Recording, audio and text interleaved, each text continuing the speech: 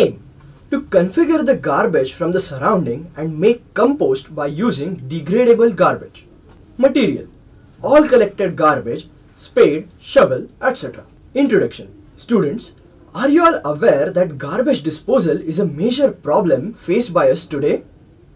So, through this experiment, let us try to find a solution to this problem of garbage disposal and make our surroundings cleaner. Basically, what is garbage? Which things would you include as garbage?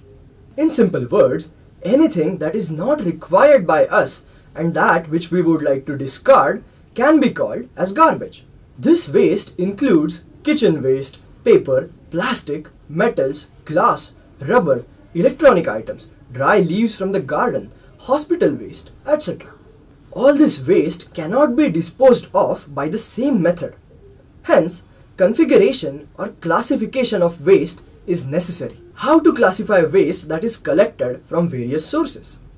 Waste is classified as biodegradable and non-biodegradable. Their disposal methods have to be different. The biodegradable waste such as kitchen waste, dry leaves, etc. can be decomposed and good quality compost can be obtained. For non-degradable waste like paper, plastic, metals, glass or rubber, recycling or reuse of items would reduce the garbage. Now, let us see how to perform this practical of garbage management. Procedure. Students perform this practical in a group of 10 to 50. Clean your classroom and school campus. What kind of waste are you going to collect from the classroom and the school campus? Paper, plastic bags, wrappers, discarded food items from tiffins, glass articles from laboratory, dry leaves from the school garden. Even some old computers and other electronic parts, etc. would be a part of garbage. Configure or classify this garbage as biodegradable and non-biodegradable under the guidance of your teacher.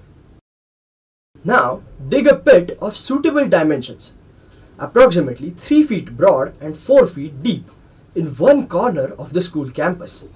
Remember, this area should be isolated. Transfer all biodegradable waste you have collected into this pit. Cover it with a layer of soil and sprinkle some water over it. Repeat this process and fill the pit. You can keep on adding layers of waste in this pit regularly till the pit is filled. Now, cover the pit with a layer of cow dung and water. Finally, cover the cow dung layer with a soil layer. Sprinkle water on this after every 2 days to keep it moist. After about a month, check the contents from the pit. You will not see any waste that was added by you in the pit. Instead, you will find a dark brown or black compost formed in the pit.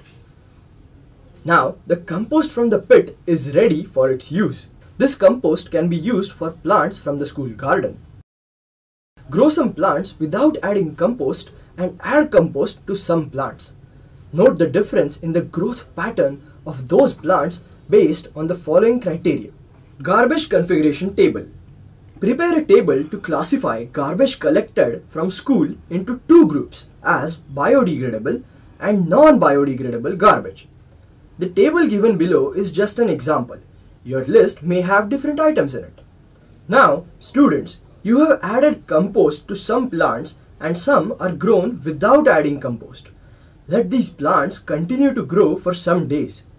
Then note the difference between their growth pattern based on some criteria. Now students, can you use this method of composting elsewhere? Definitely yes. Compost can be prepared by this simple method in your own house, residential complexes, and even at workplaces. By following this practice of preparing compost, we can practically decompose all the biodegradable waste and keep our surroundings clean.